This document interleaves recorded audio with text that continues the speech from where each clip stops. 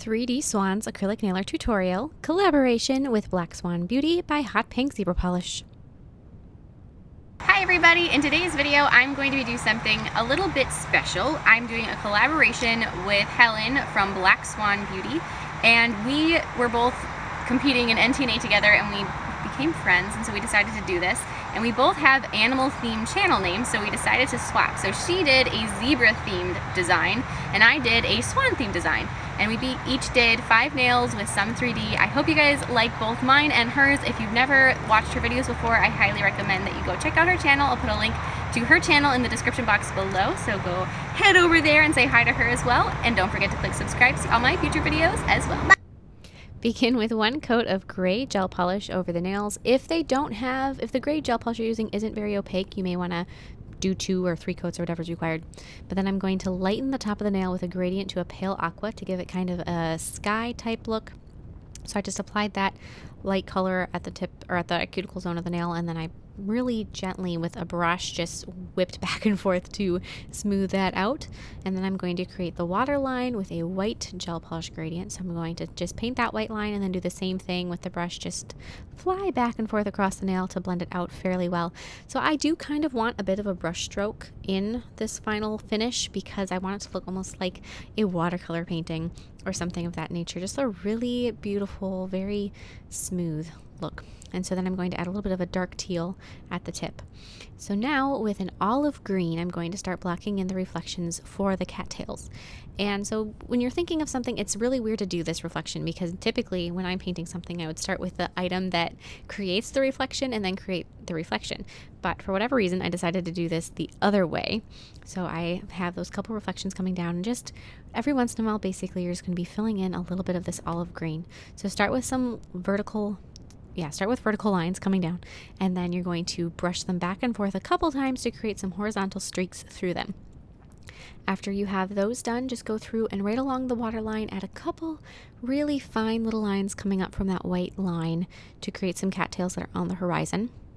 You don't have to add too many. You don't want it to be a steady line of cattails. You want it to just be a couple here and there to break up just that straight line and give the background of the design a bit more interest. So just a couple little dots here and there even would work if you don't want to do the full line of cattails or the full lines coming up. If you really just want to do like a dot of the dark green or the olive green every once in a while, that would do it too. So I'm just going to add a couple of those on each nail. Like I said, not filling it into a straight line to create a solid line of cattails, but just a couple. And now, still using my olive green, I'm going to be adding the cattails that are creating those reflections. So I've got 3 different patches of cattails that I painted, and for this first one, don't fill in completely with the olive green lines because you're going to be using a couple different shades of green. So after you have the basics in there and kind of have the space for them, then go in with a brighter shade of green, more of like a grass green, and fill in a couple more lines of the cattails. And some of them can be bent over, they don't all have to be stick straight, so have a little bit of fun with it, play around with it.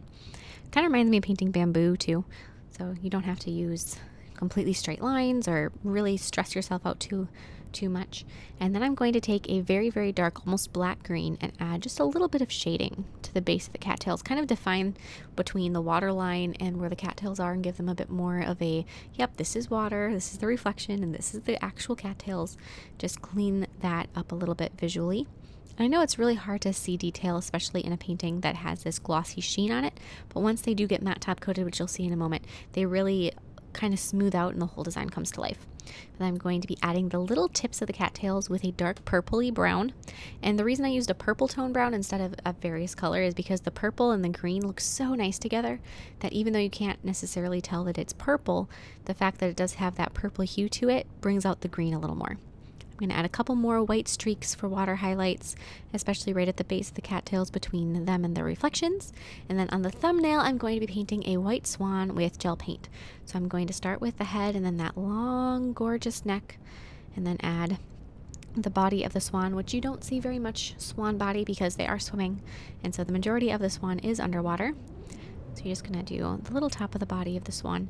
And painting this swan with the white gel paint or white gel polish, if you have one that is opaque enough, Madame Glam's would definitely be opaque enough if you are looking for a brand recommendation.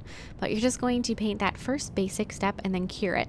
and then go through and add some more details. So with black gel paint, I'm going to be adding the beak of my swan, and then I'm going to do a couple outlines on the swan, and I don't want my outlines to look very defined in the end, so this first little bit of outlining, I'm using just the tiniest amount of gel paint possible, and then I'm going to go through and with a brush that has just a little bit of a gel cleanser on it, I'm going to start smoothing out those lines. If you don't want to use a gel cleanser, because maybe you don't want it on your brush or something, use just a clear gel, either base coat or top coat, and that will help blend out those lines too. And it's just kind of personal preference. The application is slightly different and it feels a little different. So whatever you're used to using to blend out color with when you're using gel, go ahead and do what you're accustomed to. And blend out that black. As you can see, it's getting some really nice gradations of gray throughout, and it looks really soft. Like I said, I wanted this background to look like a watercolor painting. Something that, this is going to sound kind of crazy, but something that you might expect to see in a doctor's office, just a really calm painting, just to kind of make you get into that relaxed state of mind. And then I'm going to add a touch of yellow on the beak of my swan.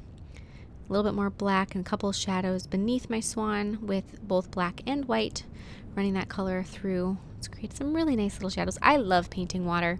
I know I've said this a bunch of different times and you're going to hear me say it again, but I absolutely love painting water. And so then I'm going to be applying a layer of matte gel top coat over these nails, and because we're painting or applying top coat over a design that has a bit of a texture to it just from the various layers of gel color, you're going to want to float the gel top coat over the top of it, so you apply a slightly thicker layer than you may normally. Be careful it's not too much that it would say pool on the nail somewhere or drip off. You definitely don't want that much, but just a little bit of a fuller layer of gel top coat, and then leave it for a second. It'll self-level in really like 10 seconds. It'll self-level perfectly, and then when you put it in the lamp, it'll cure to a very smooth finish, and you won't be able to see any of that lumpy bumpiness from all of those layers of gel color that are underneath. So definitely smooth out the surface like so, and then after that's cured, we can start building up our 3D swans. And I am pretty much only showing you guys the black swan because it is essentially the same process for the white swan, just opposite because they're facing each other.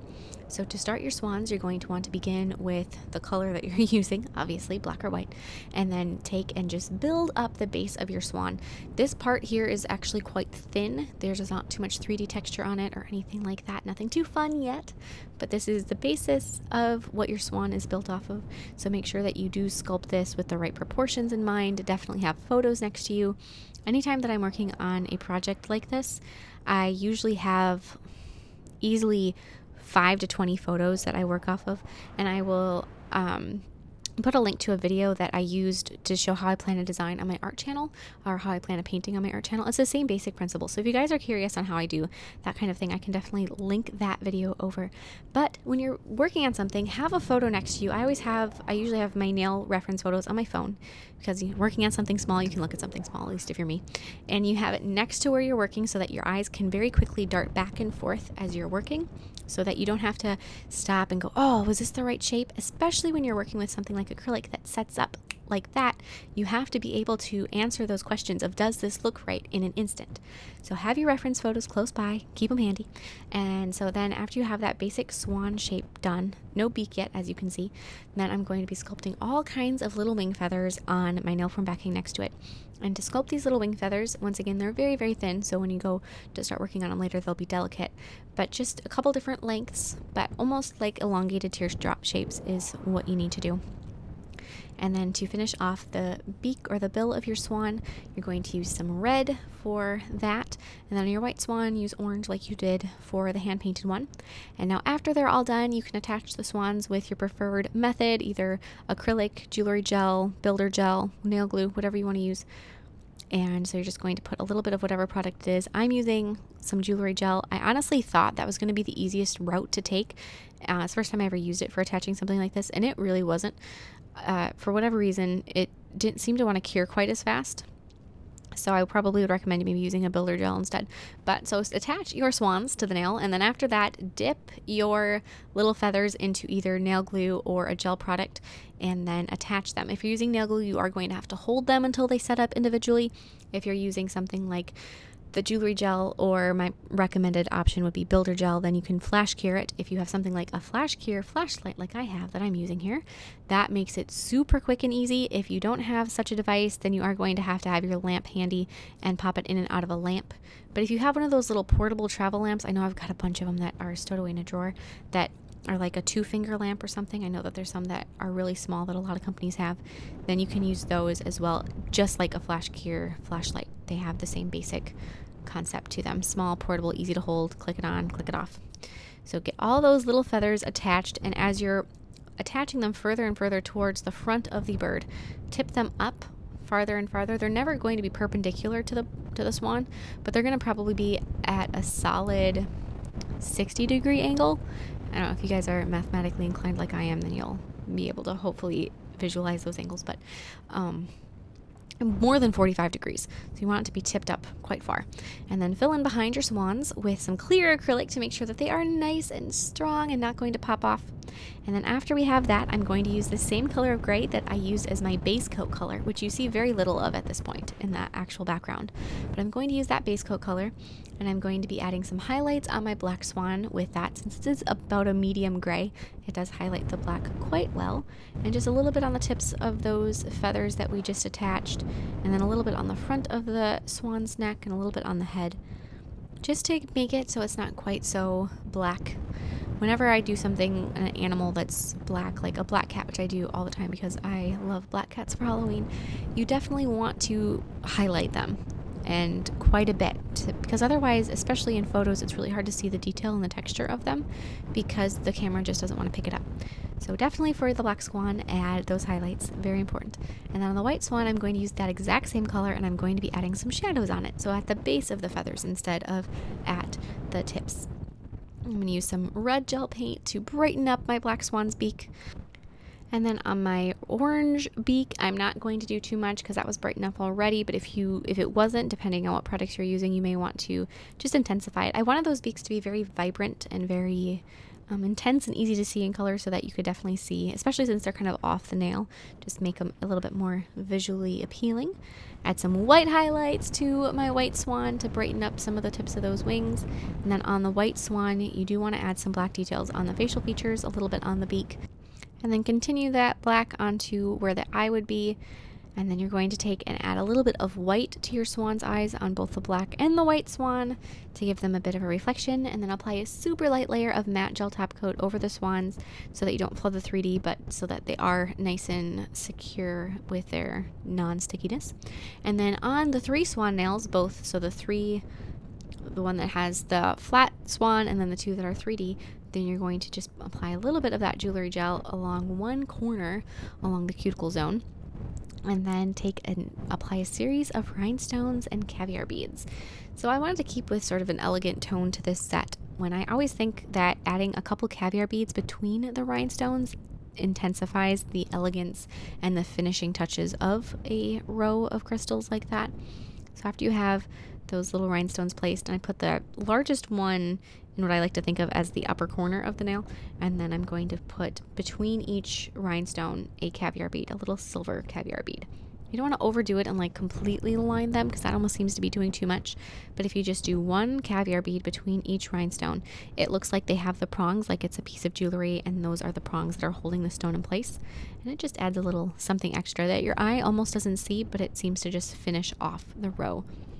So I'm going to do that to the first one and then go through and do the other ones. The great thing with using a jewelry gel that's intended to be attaching crystals and rhinestones and such is that in this particular circumstance, it holds them in place so that you can do them on all of the nails without worrying about carrying each one individually or worrying about them moving around, because it'll just keep them exactly where you place them. So if you are somebody that likes to do a whole hand at a time and then go back and cure it just once, you can definitely do that when you're using jewelry gel, because it's not going to slide around on you at all. It keeps things exactly where you put them. And then after that final cure, this set is done. I am so in love with it, and I am so impressed with Helen's set. I don't know if you guys noticed, but I really like zebras. So anytime I see something that's zebra print, I instantly fall in love with it, and her set was absolutely no exception. It's got rainbowness and zebra print and the cutest little Zeta recreation I've ever seen. If nobody really knows this, but I call my little zebra cartoon Zeta. And it's so adorable. I can't even get over it. When she sent me the picture initially, I like my jaw hit the floor. I just think it is so adorable. And it's hot pink too. You know, who could go wrong with that? Plus, hers has some sparkle on it too. I absolutely love them. So definitely, like I said before, check out her videos. She posts fairly often like I do, and she's definitely a force to be reckoned with in the nail world. So go say hi to her if you don't already follow her. And if you want to do a recreation, definitely tag me on Facebook or Instagram. I'd love to see them, and I'll see you next time. Bye!